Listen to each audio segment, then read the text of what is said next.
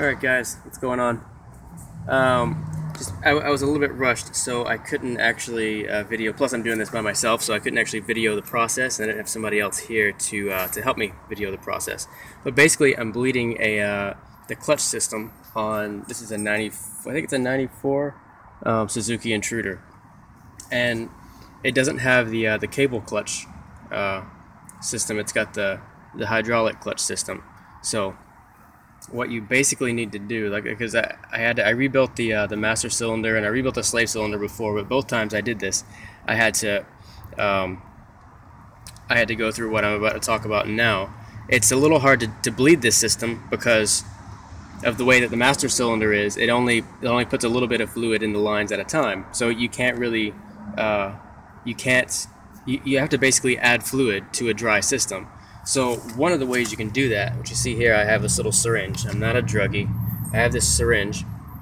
I bought it on eBay. It was dirt cheap. I had to fix the end of it already because the plastic messed up. But I just basically put a hose on it, and you're only going to really use about maybe 20 milliliters. So you don't really need one that's too large because these systems don't really take a lot of fluid. But what you want to do is you take off this bleed screw on the slave side, which is the lower end, not the one that you move with your hand or with your foot if you're bleeding a foot system.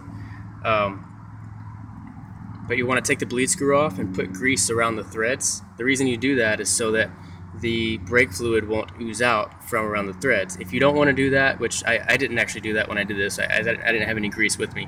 I just actually put pressure on the threads while I was putting fluid in. But you basically want to put fluid in the lines from the lowest part in the system. So you're filling up the system through the lines and everywhere it goes, all the way up to here on the handlebars. So the first thing I did was I loosened this. This is called a banjo bolt. So I loosened the banjo bolt, and as I was pushing the fluid up with the syringe, just slowly, you want to make sure you don't get any air on the line. So you'll basically, I cleaned it out really good first, and I cleaned it out after with water, because brake fluid's water soluble. So what you'll want to do is, get the fluid in here, slip it over the bleed screw, the end of the bleed screw, and then while you're putting the fluid in, you watch up here on this banjo bolt until you see fluid coming out and there's no more air bubbles.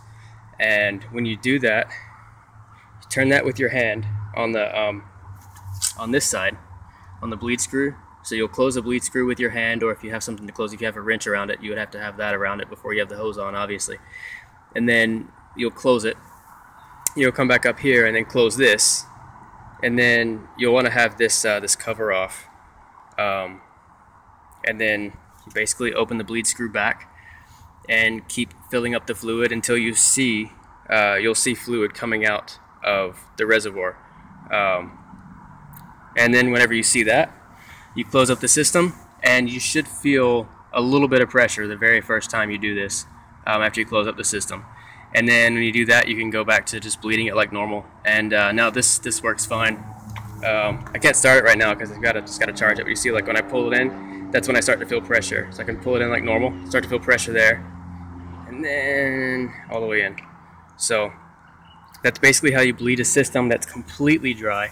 On some vehicles, you can kind of gravity bleed it, which you just pour fluid, or some motorcycles too. You pour fluid in the reservoir, and then the lines fill up, and you just kind of drain it out.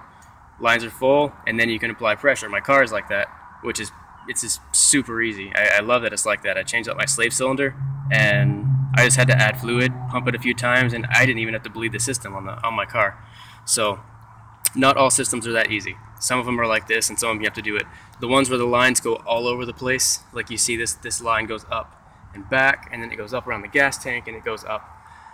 It is going to be harder. So, but yeah, that's how you're gonna do this one. It's pretty easy to do. You just need this syringe. They're really cheap on eBay, but the cheaper ones you buy, the lower the lifespan is. So get that. Get a little hose. This hose isn't rated for brake fluid, but it works fine.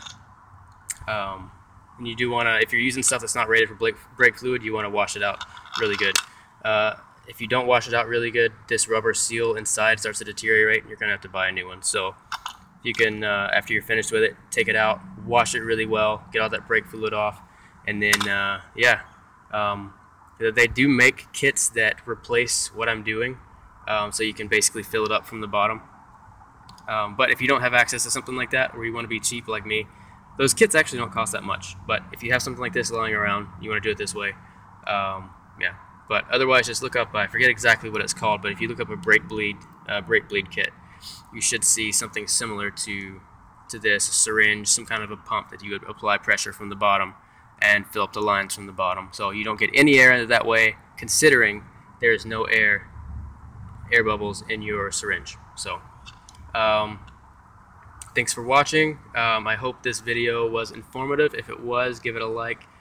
Subscribe if you want. Check out the other videos. I've got other interesting stuff and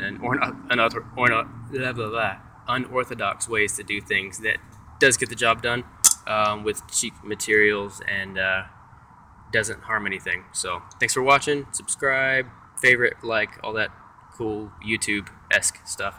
Okay, thanks.